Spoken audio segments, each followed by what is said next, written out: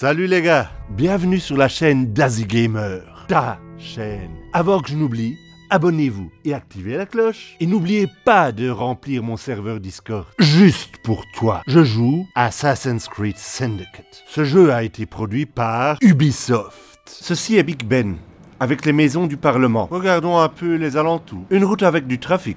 Je suis sur un pont. Qu'est-ce que je vois en bas? De l'eau. C'est une rivière. C'est la Tamise. Et qu'est-ce qui y flotte? Des bateaux. Plein de bateaux. Comment des trucs aussi lourds peuvent-ils flotter? Prof, tu peux expliquer ça? On trouve déjà assez de bonnes vidéos sur Internet. Par exemple, celle de Monsieur Lenaerts. Regardons une vidéo de Monsieur Lenaerts. Un corps flotte sur l'eau si son poids est égal à cette poussée d'Archimède. Et un corps plonge dans l'eau si son poids est strictement plus grand que la poussée d'Archimède.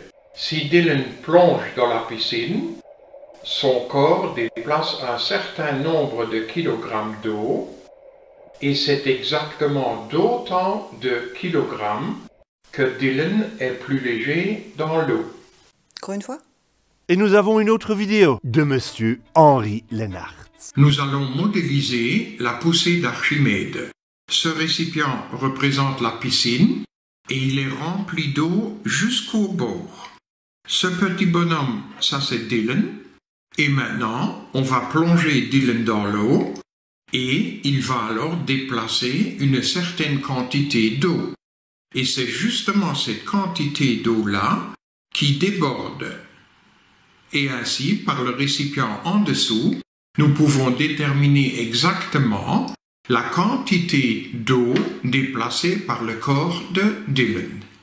Merci pour l'explication. Et ici un commentaire. Tout corps plongé dans un liquide subit de la part de ce liquide une force verticale dirigée vers le haut, équivalente au poids du liquide déplacé. Et moi qui pensais qu'on disait tout corps plongé dans un liquide en ressort mouillé. Si vous voulez me voir jouer d'autres jeux, abonnez-vous et activez la cloche. C'est tout pour aujourd'hui. Toutes mes salutations à ta femme. Salut!